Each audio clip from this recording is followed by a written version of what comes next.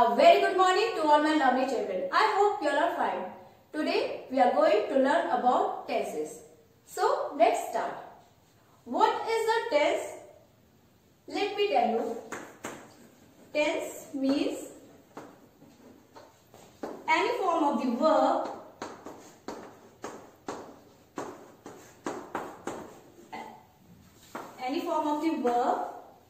that shows the time of the action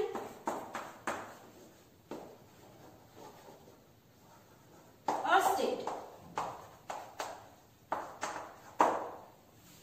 Or you can say tense means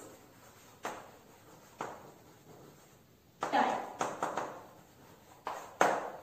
So children, tenses tell us about the time of an action. For example, I study.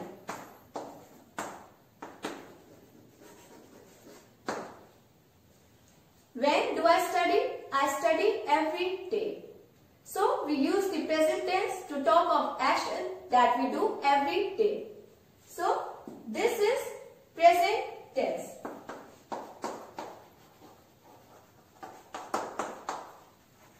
But if I say I study,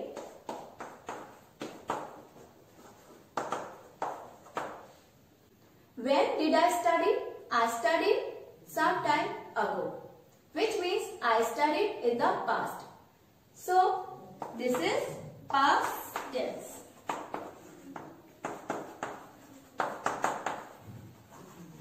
So children, past tense tells us about an action of the past. What if I say I will study?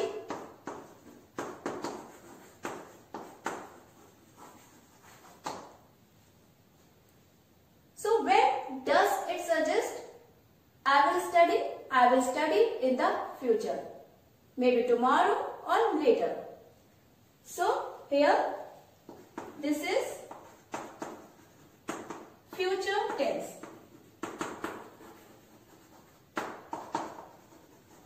So future tense tells us about an action that will take place in future. Now let's see use of not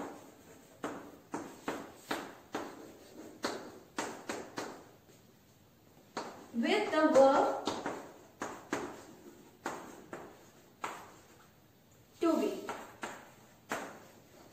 Or you can say use of not with the helping verbs or auxiliary verbs. So children, words like is, am, are, was and were are some of the helping verbs, or you can say auxiliary verbs.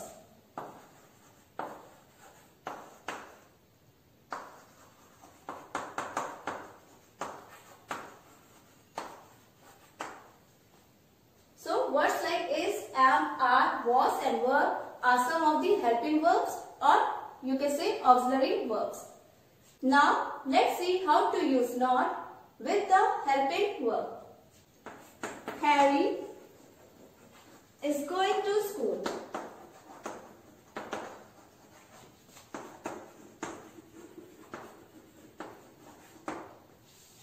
He is not.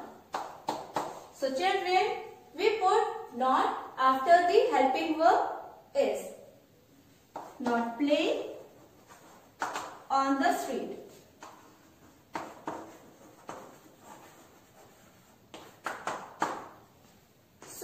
We use not after the helping verb is.